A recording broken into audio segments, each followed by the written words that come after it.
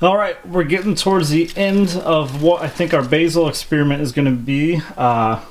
It's obviously far exceeded our expectations. The leaves on there are just beautiful, absolutely huge. The root system is just massive.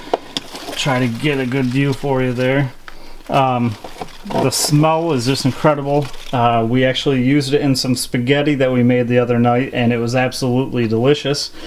I'll be out of town for about a week and a half, so I might do one more update after that and do a weigh-in for you guys.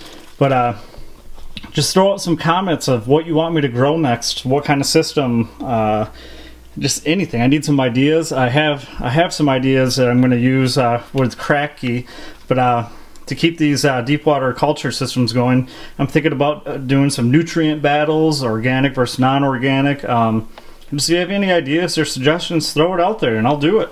So as always, like us, subscribe, and check out our other videos. Talk to you later. Bye.